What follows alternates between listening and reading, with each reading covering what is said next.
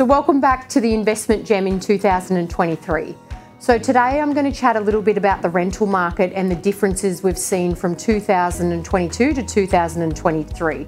So in 2022, we saw the rental market go crazy and record rental prices were achieved. However, in 2023, we're seeing rental prices starting to stabilise a little bit and a correction in the market.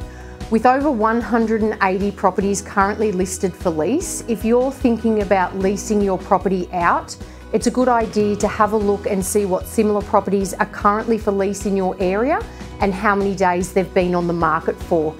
As a landlord, can you afford to have your property vacant for 3 weeks if you overprice it compared to another property that is similar in your area? So have a look at this or have a chat to your real estate in regards to what rental price they think is best for your property. In regards to tenants in 2023, there are a lot more options available on the websites for lease this year. It's very important to check your rental ledger and make sure you do have a very good rental ledger to move into that next rental property.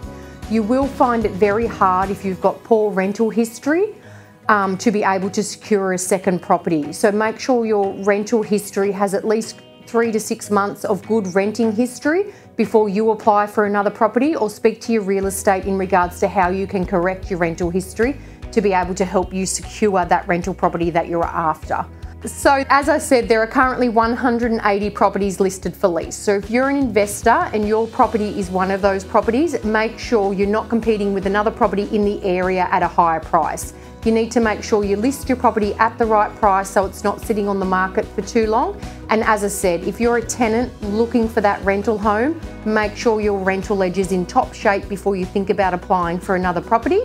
And that's it for January with the Investment Gem, and I'll see you next month in February.